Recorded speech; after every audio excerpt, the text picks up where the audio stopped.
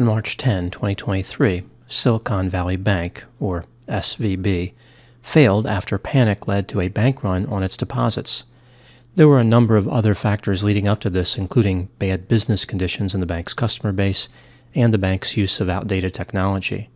One former SVB manager said the back end of the bank was all bubblegum and wires.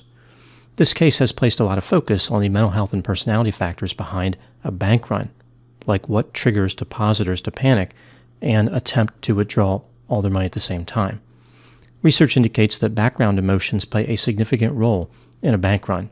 It's not necessarily a decision that's caused by various adverse financial and market conditions. Rather, it's the result of underlying fear.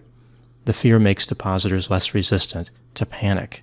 The failure of SVB could be an indication that depositors are becoming increasingly concerned about the economy in general.